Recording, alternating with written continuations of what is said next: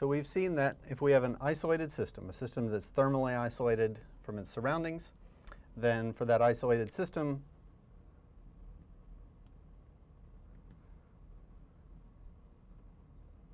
a spontaneous process will be one that increases the entropy of the system as a whole, the thing that's isolated from its surroundings. And that's essentially because if the energy is conserved, entropy is the only quantity that matters, and the entropy increasing causes the system to have a higher multiplicity, higher probability, and so moving towards higher multiplicity or higher probability or higher entropy is a spontaneous process. That's fine if we have some process that takes place within an isolated system, but that's not typically the way we set things up in the laboratory. More commonly, for example, if you're doing a reaction in the laboratory, your system might be in solution, but you haven't taken efforts to isolate it from the environment. You haven't wrapped it in a thermally insulating container. So in this case, heat will transfer from the system to the surroundings, to the beaker that it's contained in, or to the air above the solution, or to the broader room or outside the room, the rest of the universe, all of the surroundings of the system. So normally we do things in conditions that are not isolated. But it turns out we can still learn something useful about what the entropy says to us about the spontaneity of a process, even for these non-isolated systems, because we can consider essentially all the rest of the surroundings to be this counterpart of system A. So in this case, we had thermal transfer between part A and part B, just no thermal transfer between those two parts of the system and the rest of the world. In this case, let's consider A to be the system we're interested in, B to be all of the surroundings,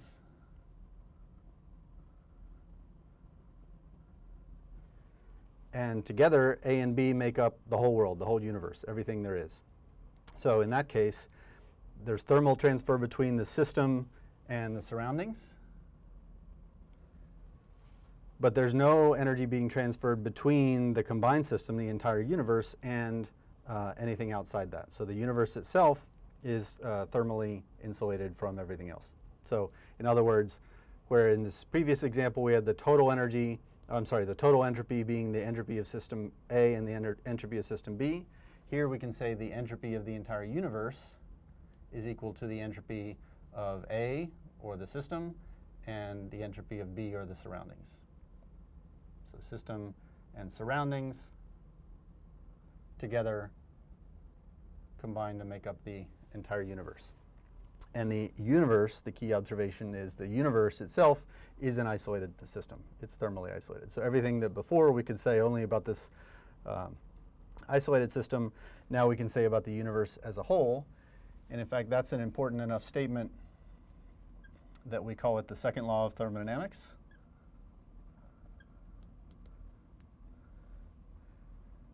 When the entropy change for the entire universe for a process is greater than 0, that's analogous to the entropy change for an isolated system being positive. That's going to be a spontaneous process. So if we can get enough information to determine that the entropy of the universe is increasing for a process, we know that process is going to be spontaneous. On the other hand, if the entropy change for the universe is negative, that'll be a non-spontaneous process. It won't happen.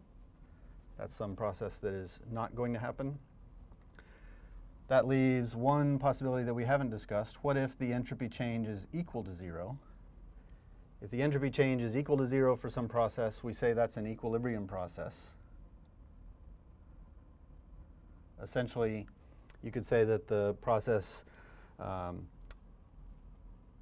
doesn't care whether it does or doesn't happen. If it happens, the entropy change of the universe is negative. If it doesn't happen, or if it happens in reverse, the entropy change of the universe is 0 in all cases. So it doesn't matter whether the process happens or doesn't happen. In fact, what happens is the process is constantly happening forwards a little bit, backwards a little bit, none of which is changing the entropy of the system, none of which is changing the probability of either one of those states. So an equilibrium process, it doesn't matter whether state A or state B, the process happens or doesn't happen. So Another word that we've used for an equilibrium process is a process that's reversible. That process happens forwards, backwards, can be reversed quite easily. The opposite of a reversible process is an irreversible process, of course. So a spontaneous process that's going to happen spontaneously, like a marker falling due to gravity, or a gas expanding to fill its container, or ice melting at room temperature, those spontaneous processes happen irreversibly. Because it's spontaneous, the process is going to happen. Once it's midstream happening, it's difficult to turn that process around without a large input of energy. So that's an irreversible process. It doesn't happen smoothly and slowly and reversibly. It happens irreversibly. So that leaves the question, how do we describe what happens for this non-spontaneous process? Would that be reversible or irreversible? That would be a little bit like asking, if I set this marker on the ground and as I watch it raise itself up against gravity, would that be an irreversible or reversible process? And that's kind of a nonsense question. If a process is non-spontaneous because it's not going to happen at all, then because it doesn't happen, it doesn't make sense to ask whether it happens reversibly or happens irreversibly. Irreversibly means it is spontaneous enough, it's going to happen, and it will happen irreversibly.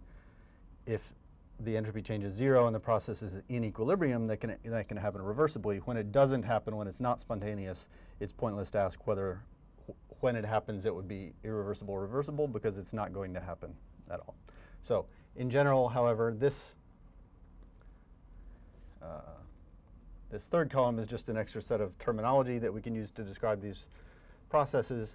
The second law of thermodynamics tells us if we know the sign of the entropy change for the universe as a whole, then we can predict whether a process is going to happen spontaneously, whether it won't happen, it's non-spontaneous, or whether that process is in equilibrium.